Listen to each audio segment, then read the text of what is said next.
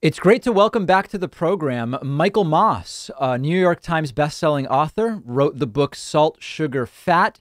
New book out today is Hooked: Food, Free Will, and How the Food Giants Exploit Our Addictions.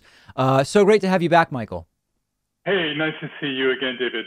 So, in the time since we last spoke, we've learned a lot more about the sort of physically addictive nature of certain food elements. We've learned about sugar. We've learned about other elements, but we've also learned a lot about food marketing, nutritionism, and so many other aspects that operate on a more sort of psychological rather than physical level. Talk a little bit about sort of your general approach to this book and what you're talking about when you talk about addiction to food.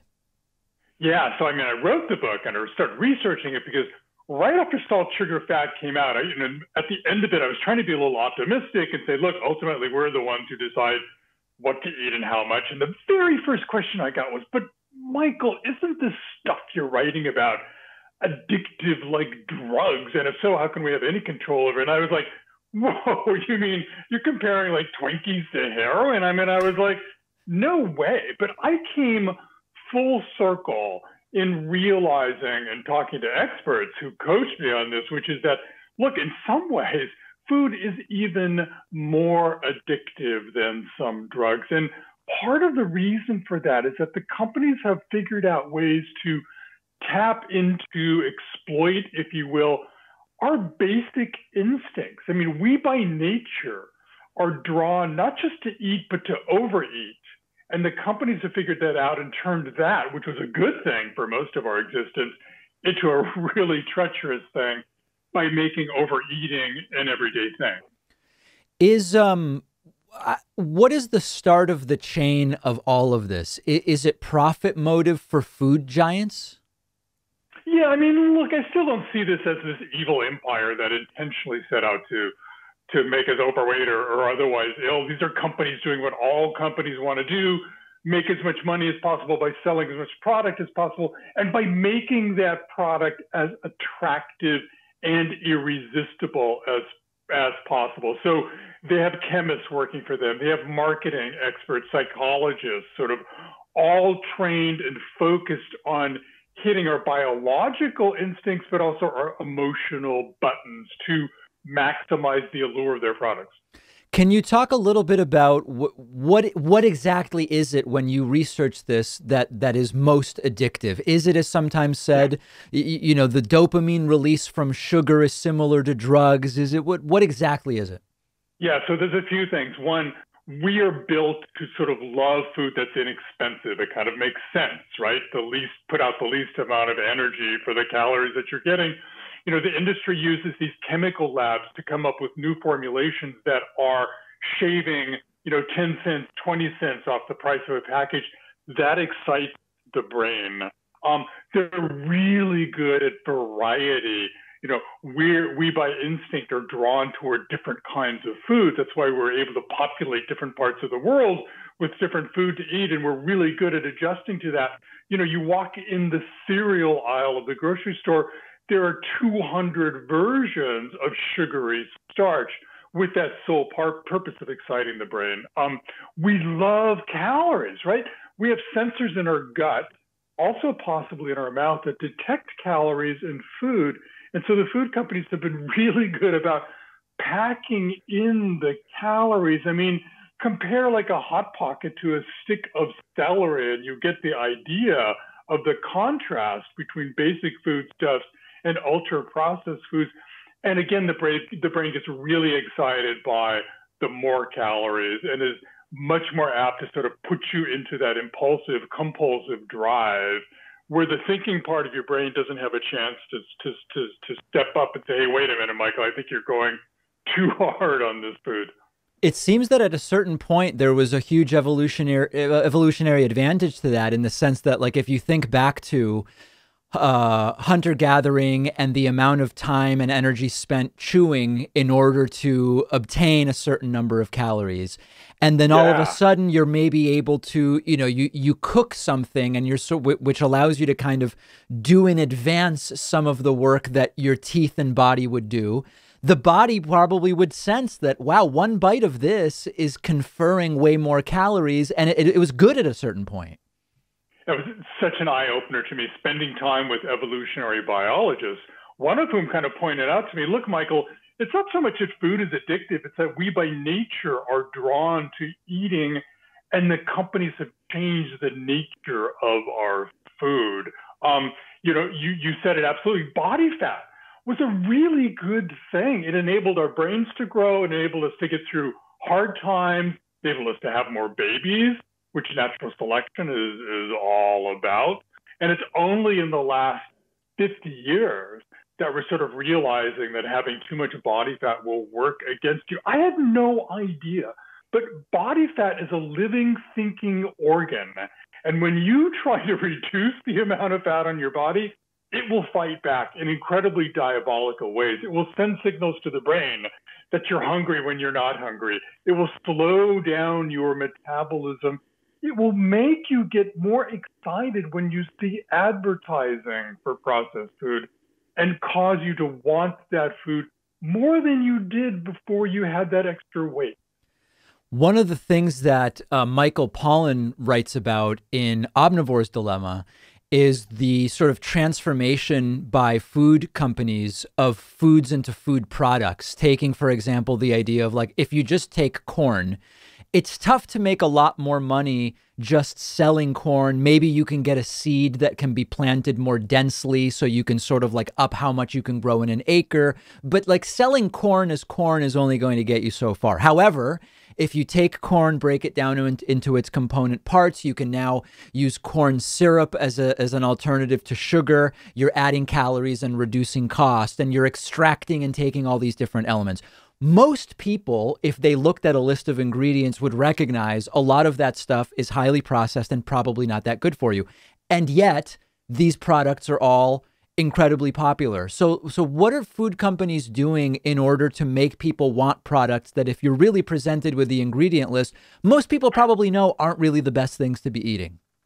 Yeah, I think one of the most important things they're doing is speed. I learned from researchers who study drug addiction, whether it's cigarettes, alcohol, or harder narcotics, that the hallmark of addiction is how fast the substance hits the brain, because the faster it gets in our brain, the more apt we are to hit that go button and not respond to the smaller part of the brain that's trying to put the brakes on, us doing something we really don't want to be doing. And so the food companies were ingenious in building speed into their products, both in the factory to reduce the cost, but also just the way we eat it. And I often refer to these foods as convenience foods because a lot of them can be eaten with one hand while you're doing something else. And Right. that creates this mindlessness mode where you're not paying attention to the food. And when you're not paying attention to their products, they're controlling you rather than you controlling them.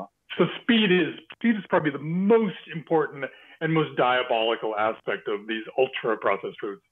How does all of this apply to the sort of diets, sometimes called fad diets, lifestyle diets, that sometimes will come in and out of favor, in large part because of marketing, when it seems that over time, if you take a big picture view, you don't really seem to need anything so specialized. It seems that sort of limiting processed foods is a good thing generally.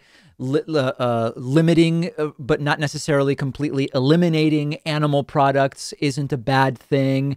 To me, I see profit opportunities anytime you see a diet that requires a lot of one thing or none of another. Is my instinct right on that? Well, absolutely. I mean, let me tell you about sort of profit. I was stunned to learn that the largest processed food manufacturers quietly bought up, gained control over some of our more popular dieting methods. And we're talking about Heinz buying Weight Watchers, Slim Fast, Atkins, you name it, South Beach Diet. A lot of these brands and methods were acquired none other than by the food companies. And then they kind of populated the grocery store with diet versions of their mainline products, which really weren't all that different than the full bore calorie version sitting next to each other on the shelf and sort of counting on us to be making rational decisions every time we go shopping as to which of these products to buy and eat and pay attention to. But here's the thing again that sort of relates to addiction. The thing about, and one of the lessons from drug addiction, one of the things that makes these food products even more troublesome than drugs can be, which is that you can't just go cold turkey. You can't just stop eating to deal with a food eating problem. We all have to eat. And that's a slippery slope. And so we walk into the grocery store and we're so vulnerable at times in our lives or times of the day to their marketing and their products and these diet schemes that look by and large work until they stop working, which is why so many people have trouble sticking to a diet because it's strange and it's different. And they ultimately, because the power of memory in shaping our eating habits draws us back to what we were doing before. Is the I mean, most people are busy, people are working, people are earning a living, they have to get their kids back and forth. It can be very difficult to keep up with, is the egg good or bad right now? Is coffee good or bad? Is soy good or bad? Is there one principle, which is just avoid processed foods as much as possible? That is the simplest thing for people to remember, or would it be something else? I think it kind of depends where you are on the spectrum. Look, I wrote this book for everybody, whether you're in an eating disorder with binging or you've got clinical obesity, or you're at the other end where you're just kind of like troubled by like how much attention you have to pay to food to stay on top of it and not let it like, gain control of your life. And I think the overall lesson, I think, again, a lesson learned from the drug addiction world is that it really helps to have a plan, no matter what it is, but to have that plan and then execute it. So, if you're hit by the proverbial 3 p.m. craving for a cookie, what you learn from people who've helped people deal with drug addiction is you've got to, like, at 2:55, you need to be working on your plan, whether that involves getting up and stretching or calling a friend or having an alternative snack like a handful of nuts in order to ward off that craving, because those cravings come on so fast that no amount of willpower is going to help you resist them once they hit the reward center of the brain. So that pre-thought, no matter kind of what your strategy is, I think is the overall lesson I learned in talking to addiction researchers. In terms of now, all of the sugar alternatives, sweetened with beet sugar, sweetened with monk fruit, or whatever the case may be, is that really about health, or is it about profitability, or is it both? Like, companies are in this mode now where more and more of us are caring about what we put in our bodies and responding to that by eating less of their most problematic products. The companies are responding by cutting back on salt, sugar, fat, but also adding things to their products like protein or fiber, on the notion that might help reduce the cravings we get for those products. Sugar is really interesting to me, and and the science is still new on this, and I wouldn't bet on it at this point, but there is concern that this move by the industry to reduce sugar by replacing it with fake non-caloric sweeteners could be really problematic. I mean, think about it. You taste something sweet, your brain is expecting calories, but your gut doesn't get those calories. It's quite possible that something will go haywire with your metabolism. So, I mean, if you're using a diet soda to really resist, drinking a full calorie soda and that works for you, nutritionists will say, okay, go for it. But overall, I think it's really troubling that the companies are moving around the entire grocery store now, trying to reduce the sugar level, but keeping that sweetness by using these sweet fake sweeteners, non-caloric ones, without us knowing enough about the science to be really confident in how that's going to work in our bodies. Well, that seems to be the crux of the sort of nutritionism approach, that you can essentially break a food down to a certain number of calories, grams of fat, amount of vitamin C or whatever, and what you would sort of get to is a pill that has the same statistics as broccoli, and assuming that it will do the same thing for you when the whole food really has something to it that may be beyond mathematical identification, for lack of a better term. Yeah, I think that's so perspective. I mean, it's perceptive of you, and I'll tell you a story on that. You know the nutrition facts box on products, the label. You say that fine print on the back of the label. Not all of us can, read it or even understand it, right? I had no idea that fact box was the creation of none other than the processed food industry, Right. as a way of warding off our concerns about their products. Because in some ways, one of our basic instincts too is to love information and kind of be placated. One scientist calls us infovores.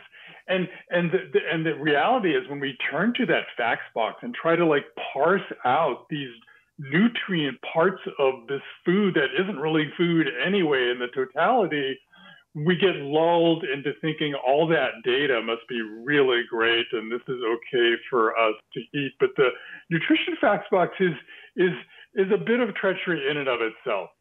No question about it. The new book out today is Hooked: Food, Free Will, and How the Food Giants Exploit Our Addictions. We've been speaking with the book's author, Michael Moss. Michael, always a pleasure speaking to you. Great to see you and talk to you too, David.